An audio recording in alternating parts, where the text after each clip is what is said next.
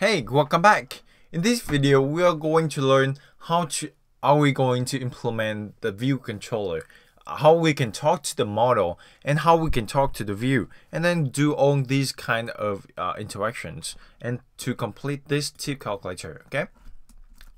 Now I will go over to the tip calculator view controller.swift, and before doing that, let's organize the code a little bit. Okay. The first thing I'm going to do is I will have a mark over here. Now, what is a mark? Before I doing that, I will show you this. If you go over that area of the code, you click onto that, you will see that you have all kinds of. The first thing is all kinds of variables, constants, properties. Okay, and the M is method. Okay, you have the view did load, which is here. You have the did receive memory warning. There we go. And if you see that you have a line like that and a bold text, the navigation, and here it is this is a mark, and it separates your code like that. Okay, and because later on in your very complex project in the future, I hope that you will have a very complex hundreds and hundreds of lines of code, and it will be great if you have this tool and you can navigate through this. And actually, let's say I want to view the view did load, I will type view did load, and it will search the view did load for me. Very cool, huh? Right. So in the future, when you have a very complex app, remember to use that. Okay. Now we're gonna have a mark over here, and this is, I will name this properties, or maybe IB outlet. Okay. This is something I just do very often personally, so that I organize my code. And this is the mark is properties, okay. And this is mark. What? Guess what? View controller life cycle, right? We do this a lot in our playlist app, right? And guess what? We don't need this. We don't have to care about this. And in this one, we don't have to care about navigation. Also, this is prepare for segue. And I hope that you remember what is prepare for segue method, right? We use this tons of times in the playlist app. When we navigate through, we transition from one MVC to another MVC in a navigation controller, or in the next few projects, I will show you. It actually has tons of usage, right? So I will delete that, and here is our view controller. Tip calculator view controller, and I will make a little bit space. And when I go over that one, I will see that I have a line IB outlets. There we go. I have properties view controller life cycle. The code looks nice. Now the first thing I'm going to do is the properties. What do we need here? We're going to need the tip calculator, right? So I would do var tip cal equals tip cal. And we will need to have this initializer, the amount before text. Let's say it is 25. The tip is 0.2. Okay. So before doing that, let's go over view did load, and we will do some of the setup for this UI. Okay. So I will do amount before text field dot text equals string. I want to do the amount before text, which is this 25, to be like by default it will be 25 over here. Okay. String format. Okay. And I want to have the format because let me show you how. Percentage 0.2 percentage at f, right? And this one means that I want to have a floating point number, and I care about the second decimal space, the second accuracy. Okay. And here the arguments, we have to specify an array of arguments. So I will have an array syntax, and inside this I will do tip count dot amount before text. And let's actually run this so that I can show you what I mean by using this thing. And remember that amount before text field, that text is you change the text property of this text field. Okay, and yes, indeed, when you open up, you run the project, the default one of this is 25. Okay, and you can actually do this in what is it, main.storyboard, right? But I want to show you this way so you are more exposed to the code in Swift. So let's do this. T percentage label dot text. Okay, we have a label T percentage, right, like that. And I want to set this equals string format. The format is tip percentage d percentage. Okay, it's a little bit clunky about that, so let's explain this. Percentage d is an integer or natural number, okay, positive one, and percentage is just the percentage sign. Okay, this is kind of like a language, C language syntax, so it's hard to understand. Right, so we still have to provide an argument, an array, and now I want to do the int tip count dot tip percentage times 100, right? Because you remember this is a float number and we want to do it into what? An integer. So I would do grab like that, and before that I would do int, meaning that I want to convert this from floating point number to int. So let's run this, and hopefully we'll go ahead to. Alright, you could see that this one is cut off. How are we going to do that? We go over the view, main.storyboard, and because it doesn't have enough space, so I will do like that. Okay, just like that, and then I run it again.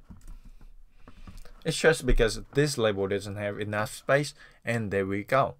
Okay, and guess what? We miss a colon. So colon, run it again. There we go. Right. So what else do we need? We will need the maybe that's it, right? All right. So next thing, I want to write an caltip function. Okay, so I will do func caltip. This is the function in here, and whenever I call this one, I will calculate the tip. Now I will do tip count dot tip percentage equals, I want to convert it into float, tip percentage slider, and now I want to have the value from this tip percentage slider, right? So I would do dot value. Okay, because when I click onto that command, click, then you will see that this is UI slider. Click into that. Okay, and UI, this is the interface for this class, UI slider. It inherits from UI control and as it conform to NS encoding. You don't have to care about that. The thing is, you have to care about this one. Value float default 0.0. Okay, and you also they have the minimum, maximum. Okay, so that's it. That is why we have this UI slider. And another thing you can do is you go over the help documentation API reference. Okay, and I was a UI slider. All right, UI slider. There we go. UI slider class reference, and this is the documentation. Okay, and you will see task, and over task you have accessing the slider's value, and you have the value, you have the set value. How cool is that, right? This is documentation. I use this all the time besides Google. Okay, so you don't have to implement anything. First check out check out Google, search what do you want to implement, search the whole thing. Okay, and chances are everyone has gone through your problem, gone through what you want to implement. And if you don't find anything, check out the documentation, right? And now let's talk about this tip count again. next thing I want to do is I want to change the tip count amount before text. So tip count, and remember tip count is an instance of the tip count like that. So now we are changing those values, right? Tip count amount before text equals, what is it? Amount before text field, right? Dot text. Now we have this is a text. It is a string, right? So how are we going to convert this text from a string to a number? Well, the first thing I want to do is I have to convert it to NS string, because let's all right, because actually the string in Swift doesn't have kind of like convert directly like that, but NS string, which is the string class, kind of like in Objective-C, and it has the tool to switch from text to numbers. So I will do NS string, okay, and have to grab it like that. So now we have an NS string. It's simply just a string of Objective-C thing, okay, and I will do float value dot float value, and there we go. We have a float value. If I click onto that, I will see float. Okay. Now what else? Then we have all the things we need to update this tip calculator, right? We have the tip percentage, we have the amount before text. So I will do tip count dot calculate tipped. All right, there we go. Now the next thing I want to do is after we calculate the tip, we will need to update our UI, right? So let's update UI. Func update. Okay, so after we calculate tip, we will update UI, right? And this is the method we are going to write. So func update UI. Okay. In here we will change the results label text. Results label text, which is that one, which is this one. Okay. We also change. That's it. Okay. So update UI result label dot text equals string. We use the string format again. Format, and this is what is its format. Total. Okay, and $, and percentage 0.2f, and then tip, comma, colon, $, percentage 0.2f again. So let's talk about that. We want the format of this to be total, and then the amount of the total, and then tip, the amount of the tip, in which we have the $, and percentage 0.2f. It's just a floating point number with 2 decimal places. Okay, and the arguments. Now this one will make sense, a lot of sense for you, why we need an array of arguments, because here we have 2 placeholders for these values. Okay, and now the argument we will need to provide this one and this one, so that is an array. Okay, so I will do an array syntax. There we go. Now the first thing is the first thing we will need is the total amount, right?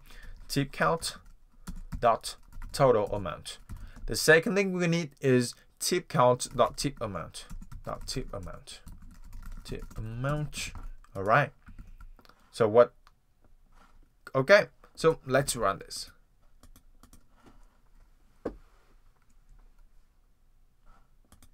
All right. So you notice that it doesn't change. Why is it doesn't change? Well, we will figure out why it doesn't change in the next video. Okay.